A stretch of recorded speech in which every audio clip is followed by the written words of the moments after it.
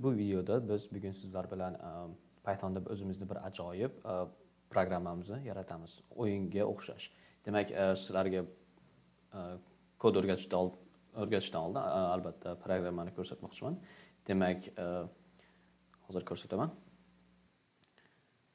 Bu programmani biz Pythonda Turtle kutubxonasi yordami orqali yaratamiz va mana shu narsa. Biz bu yerda uni kattaytirsak ham bo'ladi. Demak, bizda mana shu kichkina toshbaqachamiz bor va buni biz harakatlantirishimiz mumkin. Misol uchun mana strelkali knopkalar orqali mana oldiga yurgizamiz va chapga buriladi va buni yurgizib turli xil yo'nalishlarda yurgizsak bo'ladi. Demak, bugun mana shuni sizlar bilan qanday qilib yaratishni o'rganamiz. Demak, buni hozircha yopib turamiz. Buni boshlash uchun albatta birinchi o'rinda biz yangi fayl yaratishimiz kerak. Bu yerda men mana bu papkamni ochganman PyCharmda va mana shu yerdan men yangi Python fayl yaratishim kerak bo'ladi. Demak, buni men nima deb nomlashim mumkin? Aytaylik, Toshbaqa deb nomlaymiz va buni yaratamiz. Demak, bu yerda kod yozishni boshlasak bo'ladi. Birinchi o'rinda qilishimiz kerak bo'lgan narsa albatta biz bu yerda aytdimki Turtle kutubxonasi orqali kutubxonasidan foydalanamiz dedim. Demak, uni import qilishimiz kerak. Demak, import qilgandan so'ng uni kodimizda ishlatsak bo'ladi. Bu yerda Python interpreterni sozla deb so'rayapti mendan. Shuning uchun men buni sozlayman bu yerda. Va mana shu yerdan men OK'ni bosaman.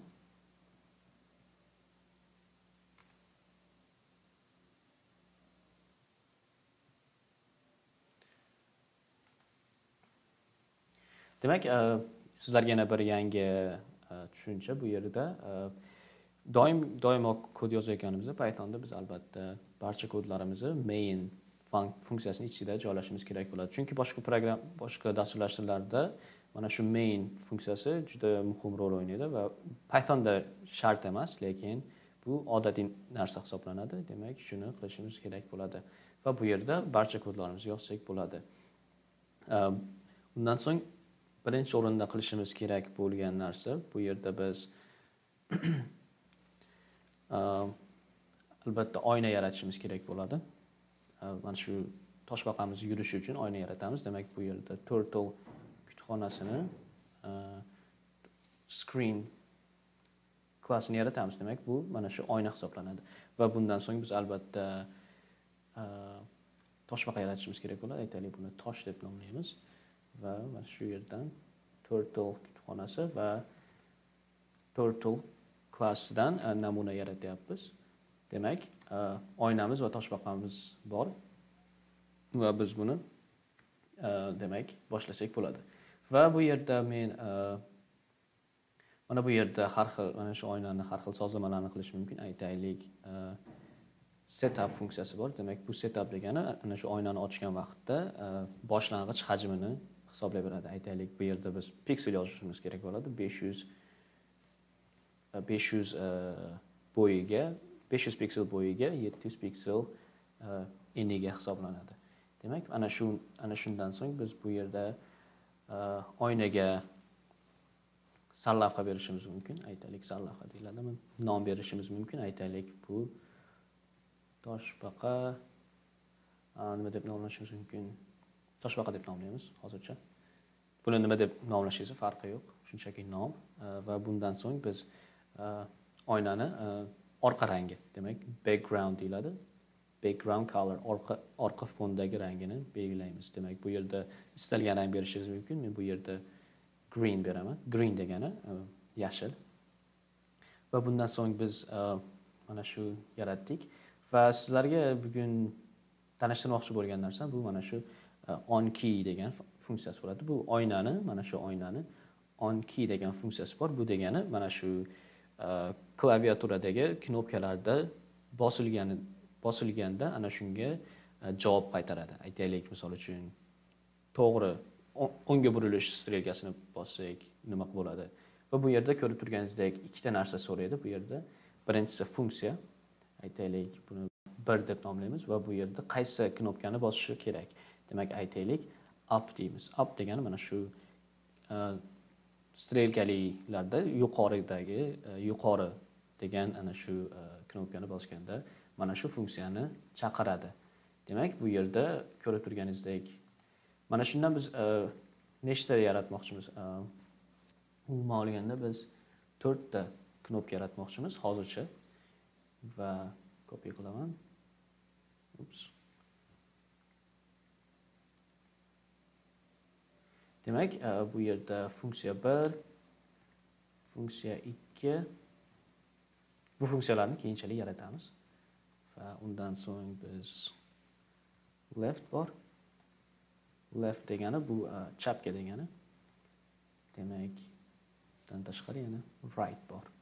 Demak, bu yerda biz mana bu yerda aytaylik Q deb bosadi. Q bosganda mana shu programmadan chiqib ketish degan ma'noni bildiradi. Demak, funksiya 1, funksiya 4, funksiya 3.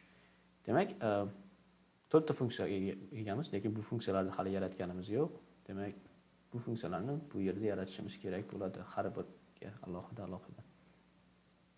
Demak, birinchi funksiya 1 ni yaratamiz. Va bu yerdan demak, funksiya 1 nima? Up. Demak, to'g'riga yurishi kerak. Oldingi videodan eslasanglar, demak, bu degani bizda to'g'riga yurgizish uchun Toshbaqani albatta birinchi o'rinda Toshbaqani olishimiz kerak bo'ladi va undan so'ng forward degan funksiyasi bor. Forward degan funksiyasi bor va mana shuni aytaylik qancha yurgizmoqchimiz? 50 piksel. 50 piksel oldiga yuramiz. Lekin mana bu yerda ko'rib turganingizdek, Toshbaqa xatolik qaytaryapti. Ko'rmayapti, chunki mana bu yerda Toshbaqamiz mana bu funksiyaning ichida. Demak, bu local scope hisoblanadi. Mana shuning uchun faqat mana bu funksiyaning ichida ko'radi, bu funksiyaning ichida ko'rmaydi. Uning yechimi mana shu o'zgaruvchini biz global scope ga o'tkazishimiz kerak bo'ladi. Global tosh deymiz. Demak, global ga o'tkazganimizdan so'ng, demak, bu global ga hisoblanyapti. Global ga o'tib qolyapti, shuning uchun hamma funksiyada ichida ishlatsa bo'ladi. Demak, bu birinchi funksiyamiz. Ikkinchi funksiyamiz bo'lsa, aytaylik, bu yerda demak chapga deyapti. Demak, chapga yurgizamiz. Ups.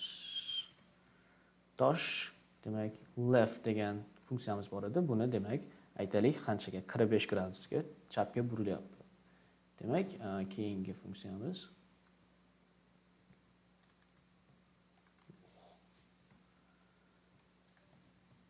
funksiya 3. Demak, bu funksiyaning ichida biz Toshbaqani o'ng tarafga yurgizmoqchimiz. Demak, bir xil 45 gradusga. Demak, va oxirgi funksiyamiz bu yerda biz nima deb nomlaymiz? Buni funksiya 4. Funksiya 4. Va mana shu yerda biz 4-chi funksiyamizda nima ish qilyapmiz? Bu yerda biz demak, funksiyadan mana shu programmani yopish kerak. Demak, uni yopishi uchun biz albatta oynani olamiz, oyna o'zgaruvchisi va u by degan funksiyasi bor. Demak, bu higher degani mana shu funksiyani, mana shu oynani yopadi bu. Va ko'rib turganingizdek, bu yerda bir xil muammo bor. Demak, bu oynani ko'rmayapti. Va buning uchun biz yana oynani global ga o'tkazishimiz kerak bo'ladi va bu yerda muammo yechiladi. Demak, deyarli bu programmamiz tayyor bo'lib qoldi. Demak, yana birozgina bir qancha ishlari qoldi. Demak, bularni yaratganimizdan so'ng, demak, mana bundan so'ng biz buni mana shu hodisalarni eshit degan funksiyasini chaqirishimiz kerak bo'ladi. Demak, mana shu knopkalarni bosganimizda mana bu yerda mana bu funksiya bularni eshitadi. Demak, ana shu hodisalarga javob qaytaradi. Va oxirida mana shu oynani main loop ga solishimiz kerak bo'ladi. Bu main loop mana shu programmani x ni bosmagunimizcha chiqib ketmaydi. Demak, va oxirgisi, eng asosiysi biz main funksiyasini chaqirishimiz kerak bo'ladi. Chunki main funksiyasini chaqirmasak kerak bo'ladi. Agar chaqirmasak bu programma umuman yurmaydi. Demak, buni mainni chaqiryapmiz va deyarli tayyor bo'lib qoldi. Demak, buni yurgizishimiz mumkin.